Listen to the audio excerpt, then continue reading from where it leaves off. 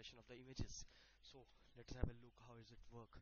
This will compress the image which we will give as the input. So let's start the code. Firstly, we have select the image which is user defined by the function name, that is UI get file. When I run this code, it will give me the option to select the image from anywhere from the PC. As I'm selecting the image from the entertainment folder to the wallpaper folder and then to the new folder, I've selected this image. This will show me the result before encoding of the RLE and after encoding of the RLE. So for this we can check that actual size of the image get reduced or not. So for this you have to calculate the things that are the bytes available for the image. I will tell you the commands. This is the first command in which we will pass the variable name, that is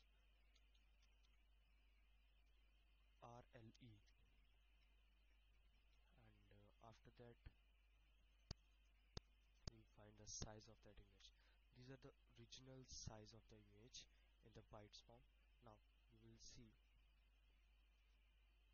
no, this is not the original, this is after encoding of RLE. As you see here, the variable RLE is the after encoding with the RLE. Now we will see the same for the original before RLE. The variable name is A, and the size available is 1905600. So this is the size of the original image which we have provided to the RLE run length encoding technique for the compression, and the RLE variable with the size bytes of 72176 is the output for the RLE run length encoding technique for the compression of the image. So you see how this encoding technique will help us to encode the image and to compress the image to reduce the storage size and the storage capacity.